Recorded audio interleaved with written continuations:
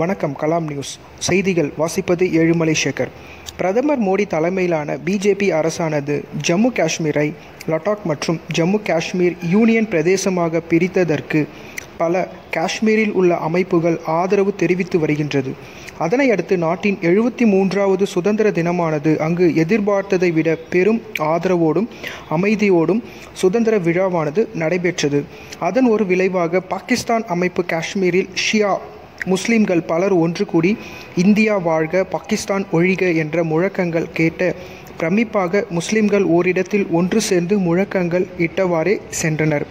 மேலும் பாகிஸ்தான் தீவிரவாதிகளை ஒழிப்பதிலும் பாகிஸ்தான் ஆக்கிரமிப்புகளை அகற்றிய இந்தியா வாழ்க என்றும் பாகிஸ்தானிடையே தேசிய கொடியை எரித்து தங்களது எதிர்ப்புகளை காஷ்மீர் முஸ்லிம்கள் தெரிவித்தனர்.